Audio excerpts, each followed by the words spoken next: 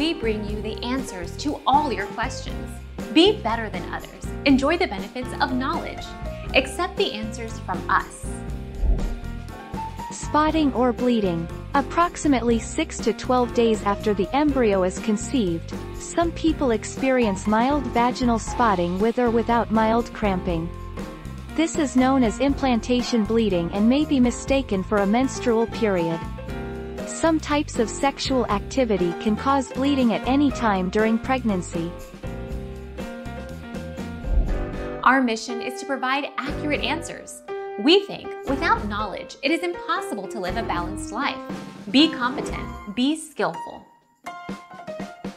Thank you for watching. Don't forget to subscribe and hit the bell notification.